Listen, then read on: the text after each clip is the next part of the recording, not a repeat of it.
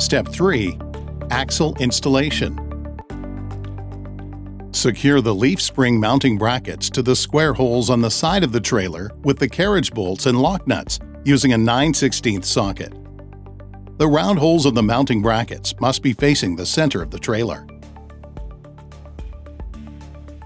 You will need to add a washer to the 2 inside holes that didn't connect to a cross channel in order to ensure a snug fit.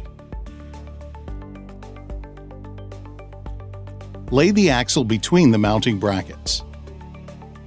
Place the leaf spring inside the mounting bracket with the eye of the spring toward the front and the flat side toward the back.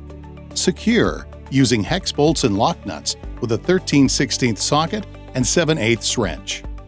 Do not over-tighten, as there needs to be movement in the spring. Line up the leaf spring mount plate with the oval holes running in the same direction as the leaf spring. Put the first U-bolt around the axle and hand tighten with the locking nuts. Do the same with the second U-bolt.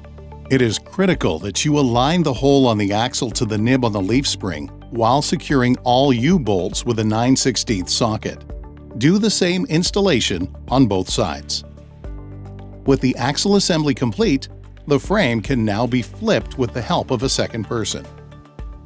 You may want to continue the assembly on workhorses if you have them available.